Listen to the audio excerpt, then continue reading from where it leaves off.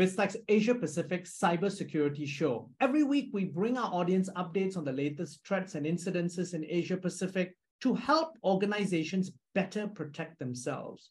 But today, our show, we have a special guest. He's Dr. Manuel Hepfer. He's the head of knowledge and insights at ISTARI, and also an affiliate researcher at Oxford University. Manuel, welcome to the show. It's a pleasure to be here. Thank you. Yes, thanks for the invitation. Now, Manuel, the first thing we're going to do is we're going to talk about really ISTARI's and Oxford Science Business School's joint study entitled CEO Report on Cyber Resilience. Now, this report offers personal insights from 37 CEOs, 1/3 of whom are from Asia, and provides a glimpse into the minds of CEOs when it comes to managing cyber risk. Now, could you start then for giving us the context around the study? Yes, thank you. Thank you, Brian.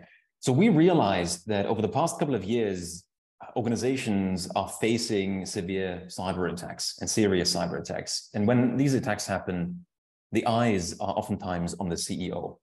But we've done research in the past, and we found out that the CEOs sometimes feel like this is a very daunting and complex topic because they lack familiarity with it, perhaps because they come from marketing and finance worlds, not from the world of technology.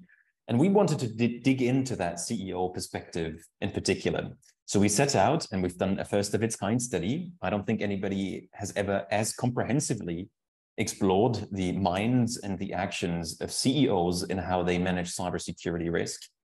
And so we've done that together with Oxford University. We've released the report this week. And the overarching insight of it is that CEOs, especially those that have been through a serious cyber attack, realize that they shouldn't invest all of their money into cybersecurity protection, but instead focus on building cyber resilience proactively before something happens. Okay, and that's a big mindset shift, isn't it? And I think one of the key things that came about is when I delved into your study, there were 9 out of the 37 CEOs that actually experienced an attack. Now, what were some of the lessons that they shared in terms of mistakes, successes, and lessons as a result of that? It's a very good question. And by comparing those CEOs that have been through a serious attack with those that have not been through a serious attack, it allowed us to compare these two different groups of peoples and derive insights into what works and what didn't work. And just to give you 2 to 3 examples of some of the advice that the CEOs gave us who have been through a serious cyber attack, one of that was, well, just like you have financial audits, you're also supposed to have cybersecurity audits. And they should be on a recurring basis and report directly to the CEO, because the CEOs noticed that there was something going on that they weren't aware of. And sometimes they had, we call this, blindly trusted the cybersecurity and IT teams that everything was going well. So they were treating the absence of a cyber attack as an indication that their company was on the right track. And that not always is the case.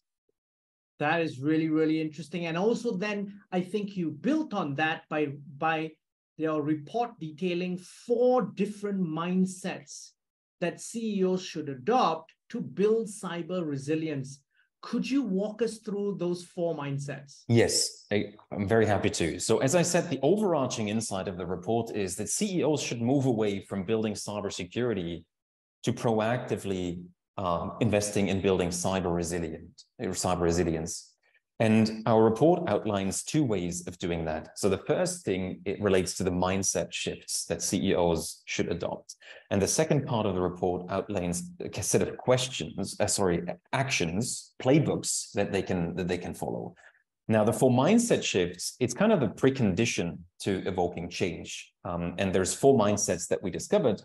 And the first mindset is that CEOs should become co-responsible with the cybersecurity team instead of just being accountable for cybersecurity. Now, there's a big difference in that, because accountable means becoming the face of the mistake after something happens, but co-responsible means being proactive and engaging with the cybersecurity team about something that could potentially cost the business's life. So that's the first. This is a huge difference. This is a huge shift, right? Because most CEOs, as you mentioned earlier in our conversation, basically blindly trust their chief information security officer, if they have one, or basically their IT teams.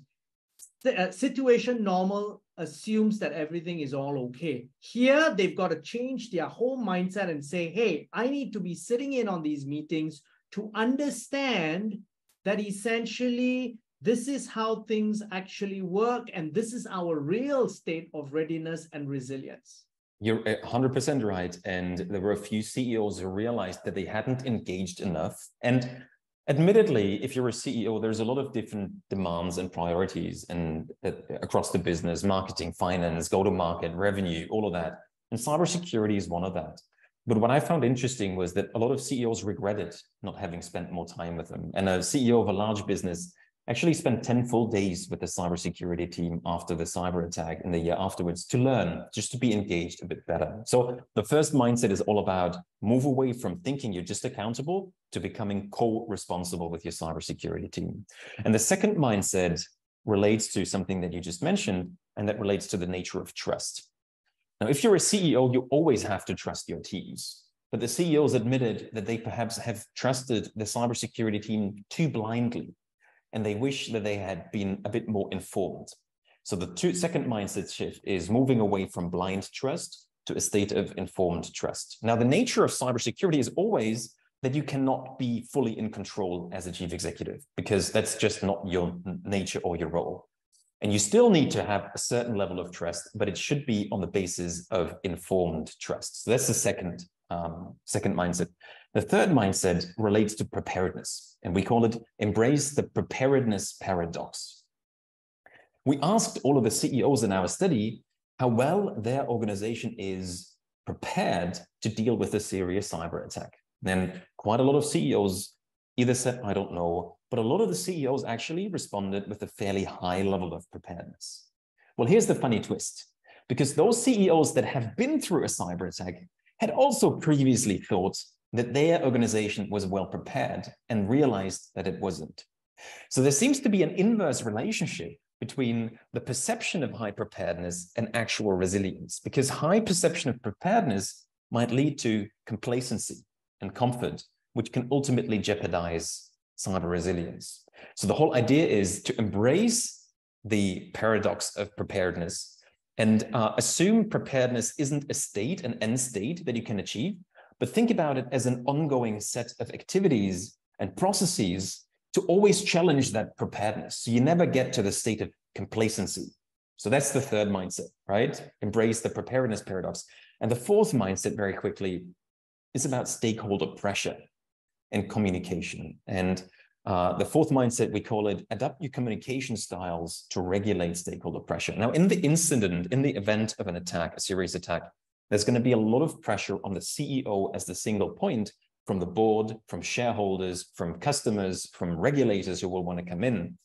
And what we found in the report that sometimes the CEOs have to switch between different communication styles to channel that pressure usefully to build cyber resilience. So that's the fourth mindset, regulate stakeholder pressure with different communication styles.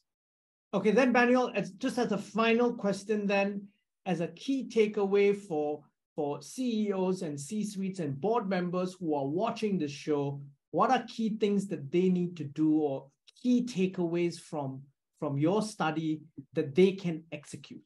So there's a couple of very easy things that don't require a lot of work, right? The first thing as a CEO or a board member is to get visibility into the cybersecurity of the company. And building on the idea of not blindly trusting the cybersecurity teams, get an independent advisor to do an independent assessment of the state of cybersecurity in a company and have those findings report to you. That's a very easy thing. So that's number one. Number two is spend a couple of days with your cybersecurity team. Learn, engage, and get informed, right?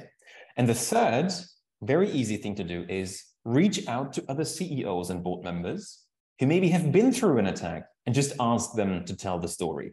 Ask them what lessons they've learned. Ask them about their mistakes and their successes. Now, Dr. Manuel, that's really, really good advice. Thank you very much for coming on our show. Thank you. It was a pleasure. Thanks for having me, Brian.